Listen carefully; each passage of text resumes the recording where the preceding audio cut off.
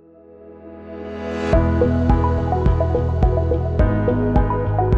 everybody, I would like to spend a couple of minutes talking about avascular necrosis or osteonecrosis, or also known as bone death. This is a condition that occurs in a bone when the blood supply to that particular part is obstructed or cut off.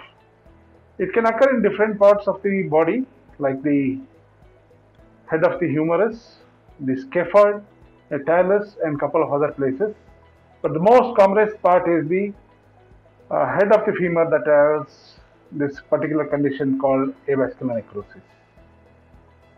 Avascular necrosis is occurring because of the unique nature of the blood supply to that particular part of the bone. Once this blood supply is obstructed or cut off, and the blood supply to that is obstructed, then the part degenerates or necroses or dies. So the terminology osteonecrosis or bone death. Indeed, we have these conditions prevailing ever since the human being has been there. But we should also know the causes for the cause of avascular necrosis.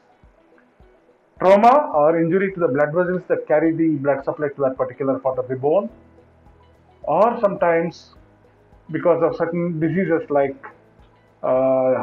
sickle cell anemia, Gaucher's disease, in certain conditions like alcohol abuse, diabetics, long-term use of steroids and non-steroidal anti-inflammatory drugs. The latest hum in the field is because of a burst or a spike in the number of cases of avascular necrosis that have been reported recently after the COVID in fall.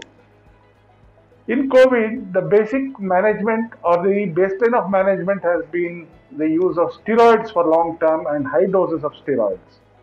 Long-term steroids and high doses of steroids prevent or obstruct the blood supply to the head of the femur or that particular part of the bone. Why does steroid affect the blood supply? We are not sure, but there is a hypothesis that the lipids increase in the blood level and they cause clogging of the vessels that supply blood to that part of the bone. So this latest pandemic of COVID-19 and the use of steroids in these patients have led to a spike in the condition called avascular necrosis, osteonecrosis, or bone death. So, can we prevent it? Unfortunately, no, because we have to save lives by using the use of steroids for long duration and in high doses. Of course, we can prevent the damage if it is recognized very early by operative methods like core decompression. In later cases, when it is identified at a later stage, we have to salvage the procedure or we have to do a hip replacement surgery. So this is in short about avascular necrosis, osteonecrosis, or also known as bone death. Thank you.